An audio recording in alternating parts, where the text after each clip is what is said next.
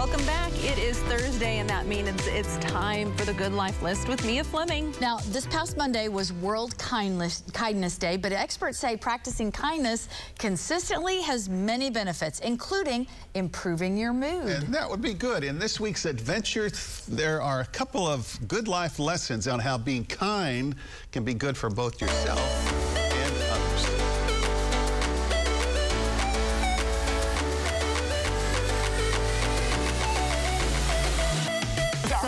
Yeah. Okay.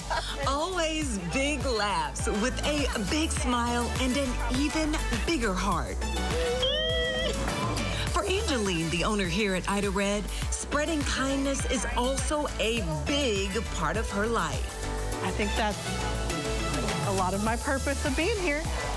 As the owner of a store filled with products and gifts that give joy and allow gift givers to show kindness to others, she wants everyone to feel kindness the moment they walk through the door.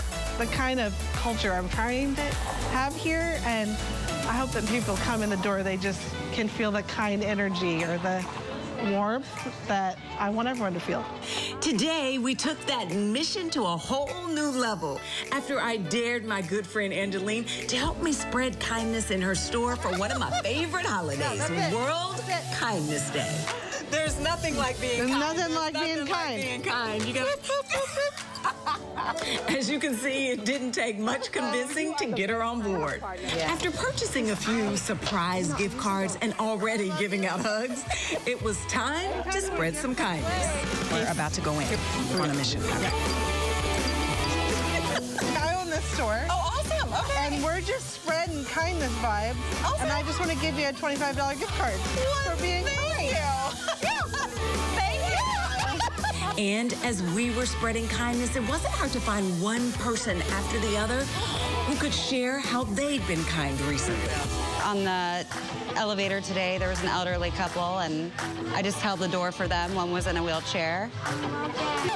That's the thing about kindness. Acts of kindness, big or small, can cause a feel-good ripple effect. She felt good because we gave to her. Because you're kind. We gave you a $25 gift card. Oh, yeah.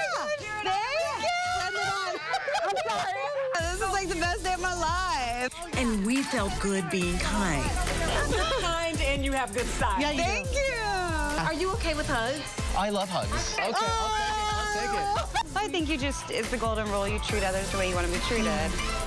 And I've never walked their walk. I don't know what they've been through, so why not make their day a little easier? It's change the whole day. It's little things like that. Yeah. You just never know what someone's going through. No, I think every person we talked to today said, you don't know what someone else is going through. A small gesture to someone can change the trajectory of their day. When somebody shows you that, you know, they thought of you and you matter to them and you notice them, like that's actually a huge thing. An opportunity Angeline takes every chance she gets, especially as the owner here. In fact, several weeks ago, before we did this story, A customer came in and I could just tell she was going through something. Angeline gifted that customer with the item she was looking to buy and gave her several more of the same items so the customer could experience the joy of spreading kindness to others. But I was touched that she found something in here that was making a difference in her life, because that's the whole thing I'm doing here. I think the world's a better place when people are just kinder to people. For sure. Experts say instead of seeing kindness simply as something you do, think of kindness as a quality of being you develop within yourself. Yes, studies show that being kind can actually give you feelings of satisfaction and, of course, some well-being. As always, you can catch up on the latest Good Life List by logging on to newson6.com.